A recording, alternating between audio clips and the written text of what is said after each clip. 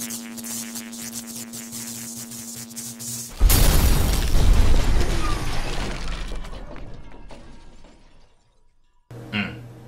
a sad day today.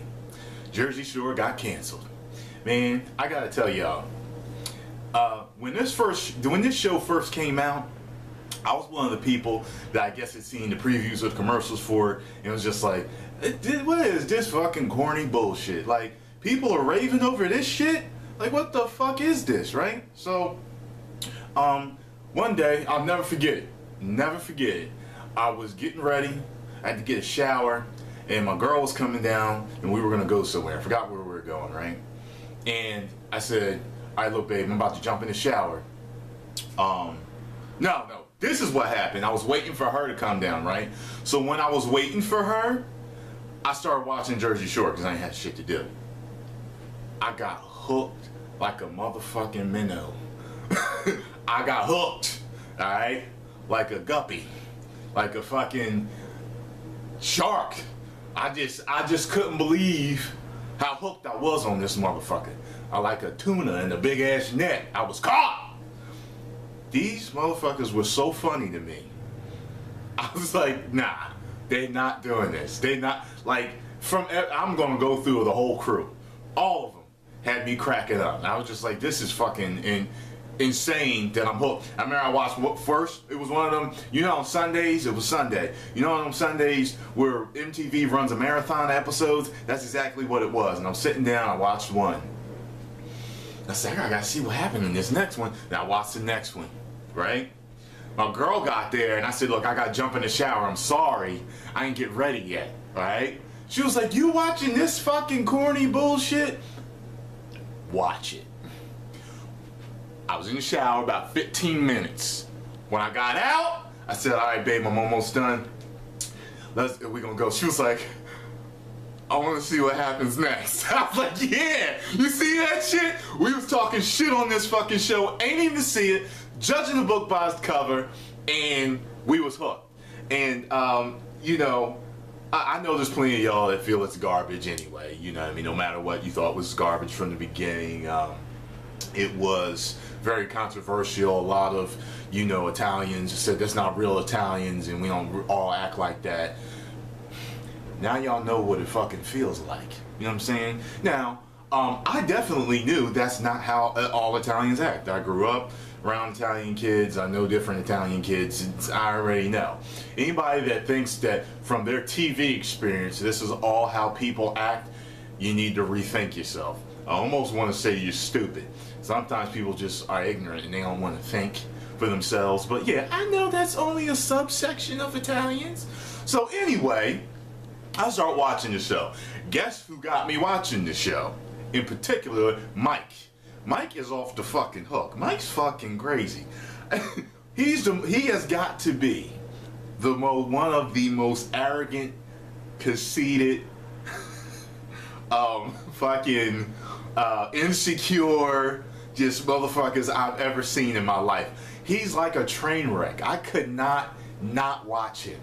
I don't know if this is a personality he made for the show, if he is really like this, but god damn situation. I do like that he coined that term like that. I do like that. He's doing his thing. I mean, if anything, he's a businessman, so whatever.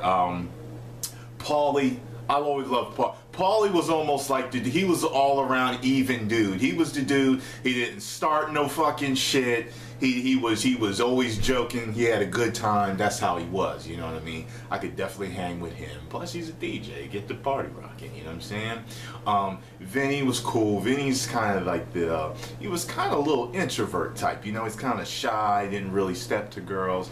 I used to be like Vinny, so I definitely, you know, can get with that. Like, you know, he could be my boy anytime. I mean, he wasn't a troublemaker neither. Fuck Mike. I can't hang with Mike. Mike, I could see you at a party and be like, all right, cuz, yeah, do your thing. And I'm going the other way because he's a magnet for drama. I could hang with Ronnie too. I like Ronnie. He's not like the cool, laid-back musclehead, you know what I'm saying? I liked him. I ain't had no problem with him whatsoever. He got amped a little bit too much, you know what I mean? He got in, got in fights and shit, but But one thing with Ronnie, he's too fucking sensitive. I've never met a dude that's sensitive, and if he was, I didn't know it. You could, shit, you want to see me crying on national television like that? Multiple episodes crying over that girl. No way whatsoever. It wouldn't happen, right? Now, let's get to the girls. Angelina, you know what? I always thought Angelina looked good, but I don't know for the way it was cut together or whatever, but her personality just, it don't seem to mix with anybody. Like, even though they're a bunch of crazy motherfuckers on the show, and they got their own issues, for some reason she didn't. I don't know, man. But I always thought she looked good. I thought she was straight, but her personality just so guess she was out after that. What was the second or third season they brought her back? I can't remember. Anyway, yeah, you got Angelina, then you got Snooki. Snooki's crazy. She's fucking nuts, and her man, that's opposites attract right there, cause he's real. He's real, like, calm, real even tone. Seems like a real nice guy, but there's no way, she's borderline whore. I'm sorry to say, she's borderline whore, the stuff that she has done on that fucking show. I'm sorry, Snook, if you see this. You're cool, but a lot of shit you did was, man, I would have walked out on you too if you was showing your ass and all that shit in the club too. It wouldn't have been me. Wow, she looks good, she's in great shape, but I don't know, what does she smoke? What is with her voice being that deep? She almost kind of sounds a little tranny. I don't know if she smokes or what, but she seems pretty cool, but she fights too fucking much. Too fucking much. She is too fucking ghetto, too fucking whatever you want to call it, trash, whatever. She's wild. I couldn't bring her out. She come out, she don't look the part. She looks better than she acts. Too much fucking fighting, too much fucking attitude. Nah. You know what I'm saying? But she helped make for a great show, so does Snooki, just like the rest of the fellas do. Then you got Dina. Dina came on later, of course, and Dina, what was funny was I was friends with Dina on MySpace.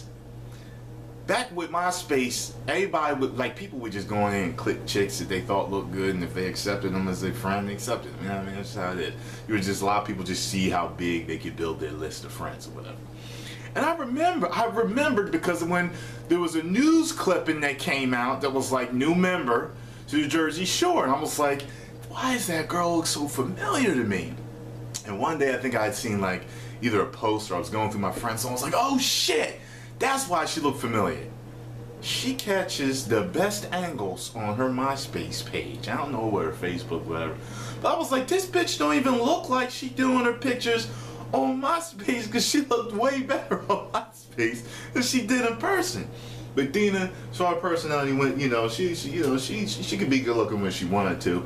But she was real cool. I could hang with Dina. She was no problem. She's fucking too wild too. All them lesbianic episodes and all that shit.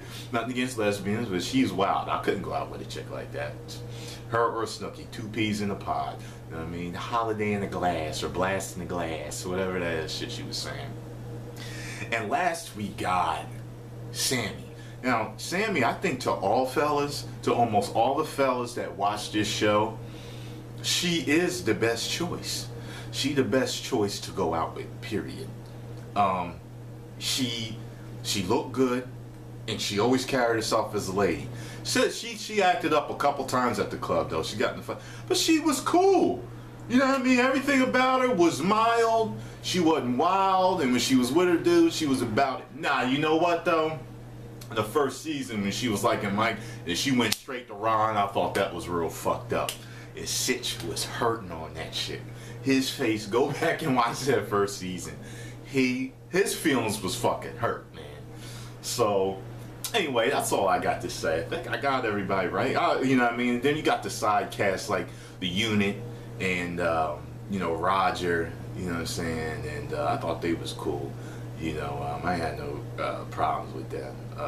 Unit seems like he'd be funny to hang around with. Like, probably drama follows him like it follows Mike. But anyway, I know a few people that know them too, and they said they're pretty cool people. They ain't really like that but they did say situation is kind of wild. Like he's anyway. I ain't gonna get into all that. You know what I mean? This is taking too long, but I knew it was coming. I knew the cancellation was coming because last season I was just like, I missed a few episodes because I didn't give a damn. But hey, they had their run. They did well. They made their mark in history, on society, TV, television history, and everything. They did their thing. They helped MTV achieve the record-breaking stats and profit and all that stuff. So hey, hats off to y'all. Y'all did your thing, American Dream. You know what I'm saying? So it's Tyrone Magnus signing off. Y'all tell me what y'all think about the cancellation of the Jersey Shore.